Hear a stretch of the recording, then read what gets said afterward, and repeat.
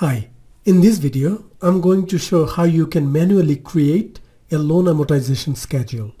We are going to use a simple numeric example to understand the mechanism of amortized loan. In an amortized loan, you borrow money today and promise to pay off within a specified period and with an equal installment. Generally, this loan is used to buy any real assets such as a home, automobile, furniture, jewelry, and the like. In a real-world case, although amortized loan lenders have automatic software that makes your amortization schedule, there is nothing wrong with learning how to create one on your own.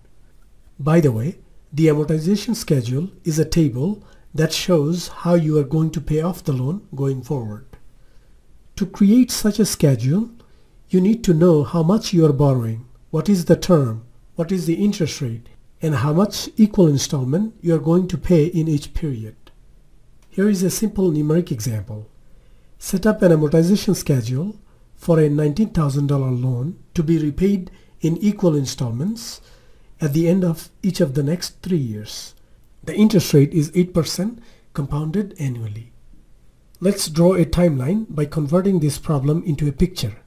My experience says when you can picture your problem, you are way ahead of solving the problem. As you can see in the timeline, you are borrowing $19,000 today and promise to pay an equal installment over 3 years. In total, you are going to make 3 payments. After your third payment, you basically paid the entire loan off. If there was no interest on the loan, the calculation would have been very simple. Just divide 19,000 by 3 to get the installment. However, there is 8% interest on the loan, so each of your payments will consist of interest and some repayment of principal. The installment is the PMT that we have to calculate first. Now, in your financial calculator, enter n equals 3 by pressing 3 first and then press n. Similarly, enter 8 in I over y. Enter 19,000 as negative in PV. Always remember that PV value is a negative number in a financial calculator. If you forget to put PV as a negative number, the calculator might give you an error message most of the time.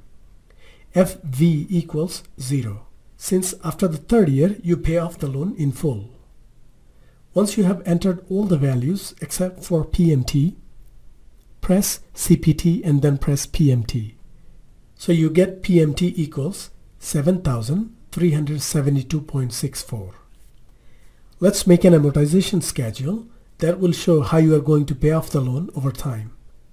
To do so, we create 5 columns: year, beginning balance, payment, interest, repayment of principals, and remaining loan balance.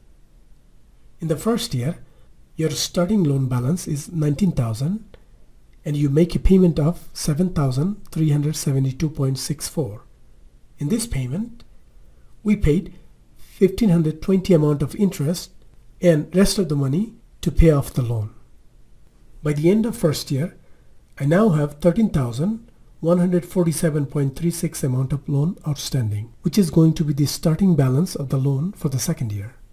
You do the same calculation for the second year and end up with the loan balance of 6,826.51, which is going to be the beginning balance of the third and final year.